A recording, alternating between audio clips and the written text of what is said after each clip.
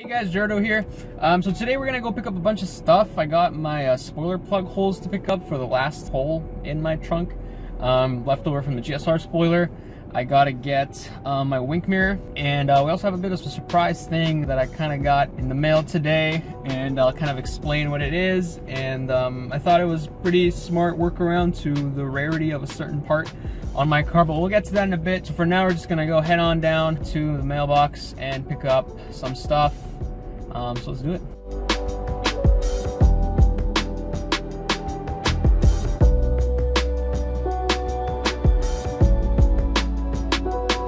Okay guys, so I started to, just got home, and we're starting to install the mirror. So first thing first, you have to take the old mirror off.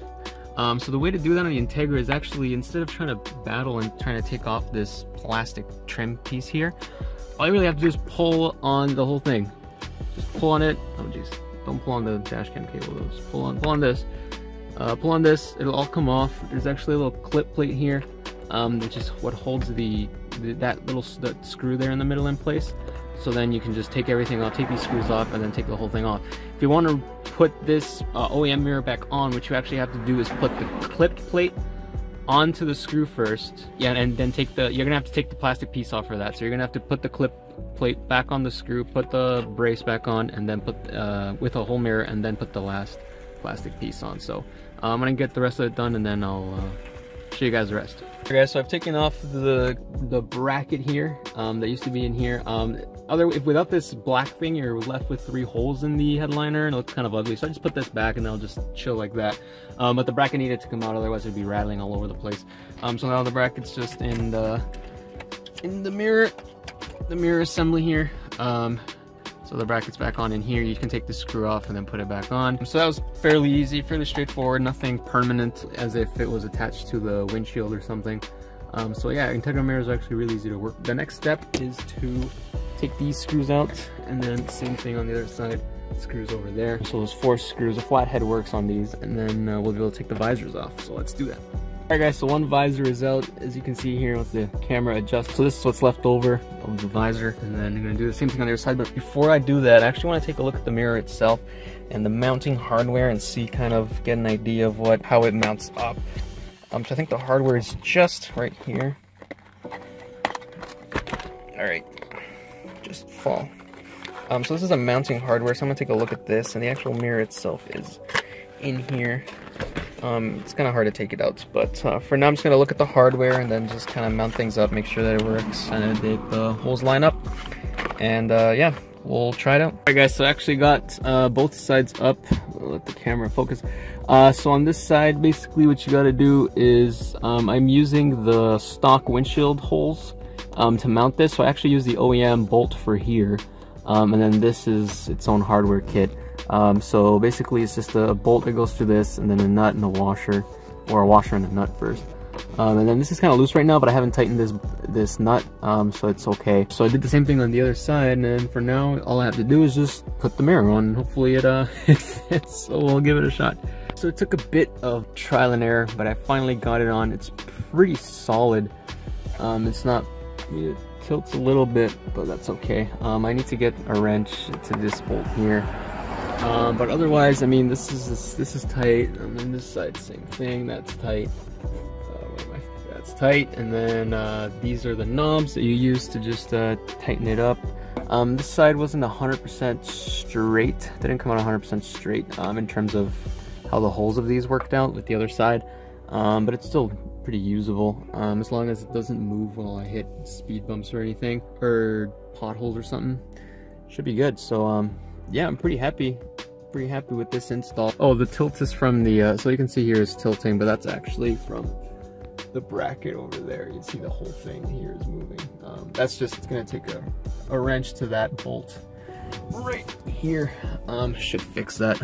But yeah, I'm pretty happy with it. It's looking good. I'll give you guys some first impressions on Instagram once I actually drive with it on. But yeah, I'm happy with this. This is good. I mean, I can see literally everything. Like, I mean, literally the phone's on my face right now, so you guys can see what I see. I mean, I can see blind spots and the back, and everything looks good. So pretty happy with it. Definite upgrade over this thing. The only thing now is that I have nowhere to put my fuzzy dice. Where am I gonna put them? I mean, I could loop over this thing, but then they'll just start sliding and stuff. Well, I can put it on my dash cam. That's what. Yeah, I'm pretty happy with this. This mirror, it's pretty good. So yeah, there's one more thing that I wanted to show you guys. Like I mentioned, there was a surprise part. So give me 2 seconds. So this is a surprise part, and no, I'm not talking about the front strut bar or this. So yeah, what I have here is my old front strut bar, and actually I never actually put it back on since I worked on my suspension. But I've actually always wanted a rear OEM type bar strut bar, but those are discontinued. Really hard to find because they were optional or something. So they're really rare, and when they do go on sale, they're like 250 bucks or something ridiculous like that. So I found out that the actual bar itself from here to here of the front strut bar is the same as a rear strut bar. The only difference are the brackets at the ends. This is where these come in. So I've actually managed to find Integra Imports, shout out to them, actually make the brackets for the rear strut bar for the Integra. So now I'll be able to just mount these brackets onto the ends of this bar, and I'll have myself a real strut bar and get rid of this junk. If anybody wants to buy it, hit me up. But no, it's probably I'll probably just sell it locally, not worth shipping out. But yeah, so I'm gonna get this off. I'm gonna get these off so I can put these on, so I can get this on. And yeah, I'm excited. Let's try it. Okay, well, bad news. The shop that did my rear shocks when I swapped in my suspension did too good of a job of torquing this down, and I don't actually have my breaker bar on me, or a breaker bar at all for that matter. So I couldn't get him done with this, and I don't want to ruin my tools, so we're just gonna have to wait for another time. I'm kind of sad, but still pretty pumped. So I just want to show you guys. So yeah, like I said, this kind of just goes in there, just like this bracket does, except instead of leading to a piece of crap strut bar, it'll actually hook on straight to this one. So then the other bracket comes off. And same thing on the other side, and then we'll have ourselves an OEM plus rear strut bar. But yeah, that's a shame that couldn't work out. But get the strut bar and make sure that I can have it done as soon as possible, so I can get a video for you guys as well of me doing it. But yeah, that sucks. Alright guys, well, that's the end of this video. Thank you guys so much for watching. It sucks that we couldn't get the rear strut bar on.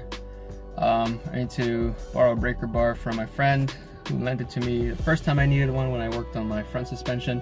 So I need to get a breaker bar, get those off, and get those bolts off so I can get the new strut bar. I'm really excited.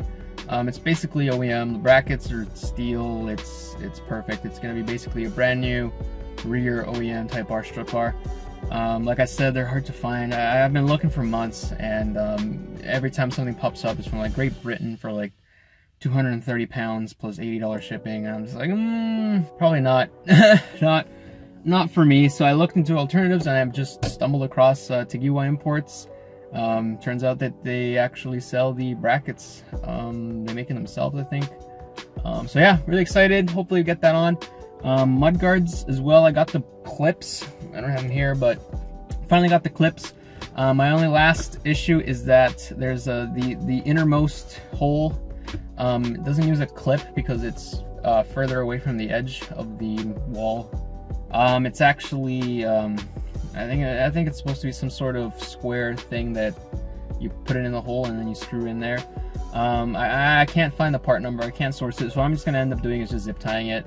It's actually possible to zip tie it from that hole, so I'm gonna do that instead, and just finally get those on. Other than that, stuff coming up. I got to do my dash lighting. I got the LED bulbs for my dash cluster here. I'm going to change the lighting to be kind of like an amber red, similar to the Type R OEM lights. So I'm going to try and do that really quickly. It's actually pretty easy. Just a few screws, and you just get to the cluster, and then you just pop out the bulb, put the new one in. So hopefully get that going. As well, I'm ranting on now, so I'm just going to end this video. Thank you guys for watching. If you hit that like button, if you like what you see, please subscribe. Lots of content coming up. Appreciate all the support. Follow me on Instagram. It'll pop up somewhere here. And thank you guys for watching. I'll catch you guys in the next one. Peace.